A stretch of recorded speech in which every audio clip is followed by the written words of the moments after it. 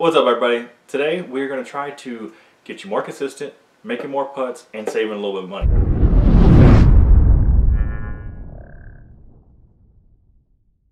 Alright, so what am I talking about? Well, it's really simple, and it's going to be a quick tip for Tip Tuesday, and it involves your putters, like I said. I prefer two matching putters. Stamp and color and weight, I want them matching. And you're going, why matching? Well, I'll give you a quick example. Say this one had a blue stamp and this one had a red stamp.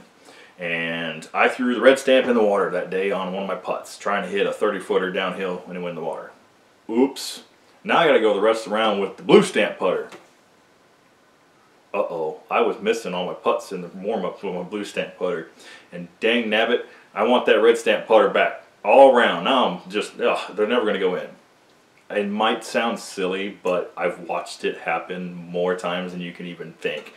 Somebody loses one of their main putters, and it's not the same. It's not the same, and they'll say it, like, man, I really wish I had that putter. Get you a pair of matching putters. That's going to help consistency. Saving money. Saving money, okay. So you got your two matching putters. I see so many people do this, and it hurts my head, and I just couldn't ever imagine doing it. Say you're dumping the bag, you're like, oh man, this is a putter hole, I'm going to throw all my putters, and then you pull the putters out the top of your bag, out your putter pouch, off the side of your bag, and you throw your putting putters. What? Why? No, don't do that. These have been used for months. They're banged up, they're yellow band, chastity belted, they're chewed up on the sides. The tops and the flight plate, everything is board flat, and they're super straight. They are no wobble, no dings, dents. They're not warped. They're on the top, perfect. On the sides, they're banged up from hitting chains and band, preferably more chains. Your throwing putters are warped. Why are they warped? Well, you're going to hit things. You're going to hit trees, you're going to hit roots, you're going to hit fences, you're going to hit buildings, you're going to hit the basket. You don't want to spend so much time putting with these putters. Okay, so you get your putters and you're putting with them, and then you go to reach for them the next time and you put your hand on it and you're like, what is that? Why does my thumb sit like it normally does? There goes your consistency. And now it's in your head as well, because the putter just doesn't feel the same.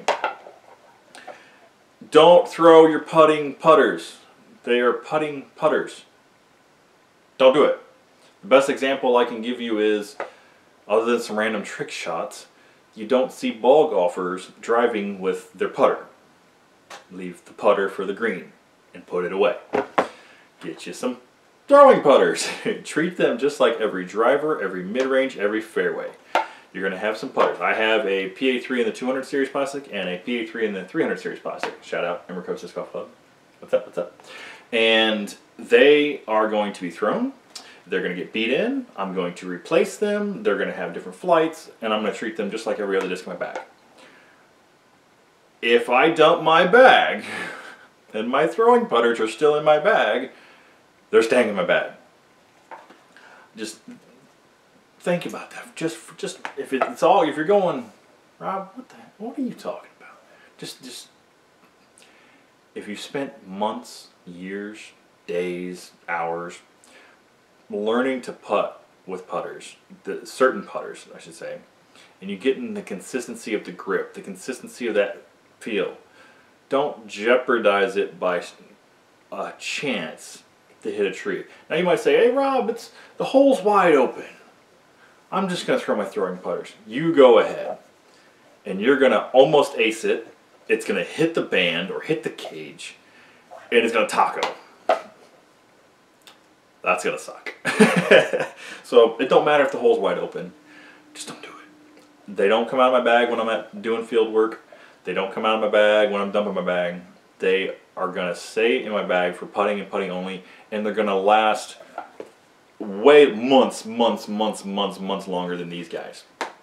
They're never going to change other than just the random dings and dangs and bings and pangs that happen to them. So I hope I didn't ramble too much, but I hope you get the point.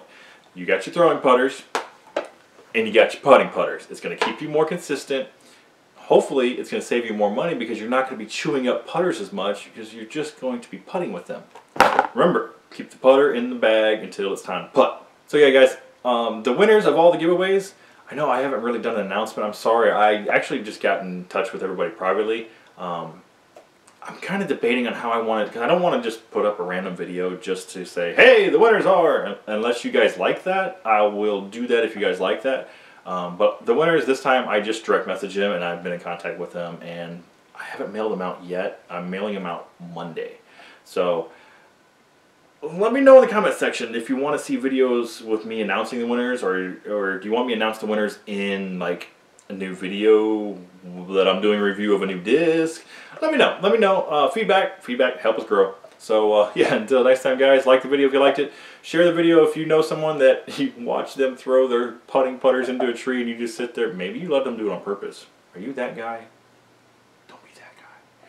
So if you like the video guys, as always, hit that subscribe button and I will see you next time.